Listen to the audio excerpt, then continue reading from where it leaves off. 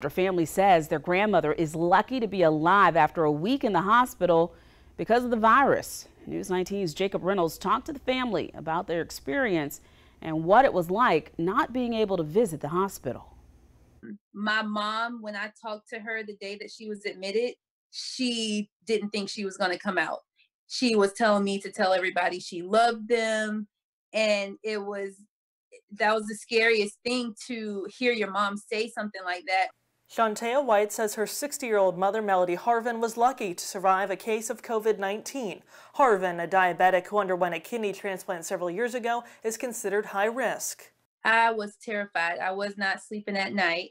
My husband was concerned about, me and my mental health. Me, my sister, and my brother. Especially my brother being, halfway across the planet in Dubai. It was terrifying, if that's the one word I could describe it as. White's brother is in the Air Force and was stationed overseas when Harvin was admitted to the hospital last Tuesday for a kidney issue. In the ER, doctors noticed Harvin had a cough and tested her for COVID-19. She's received oxygen and stayed for a week by herself, but was never sent to the ICU or used a ventilator. White says the experience of being unable to visit was exhausting.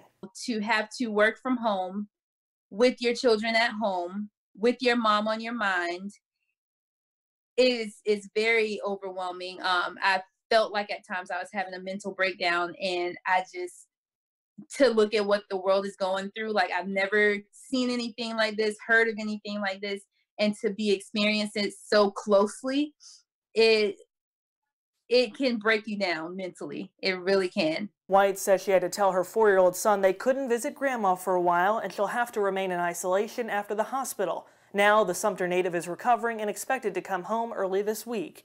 They're telling their story so people stay at home and follow public health guidelines. In Columbia, Jacob Reynolds, News 19 WLTX. Well, White went on to tell Jacob that not being able to visit or even sometimes talk to her mother in the hospital was like being in the twilight zone. There is some good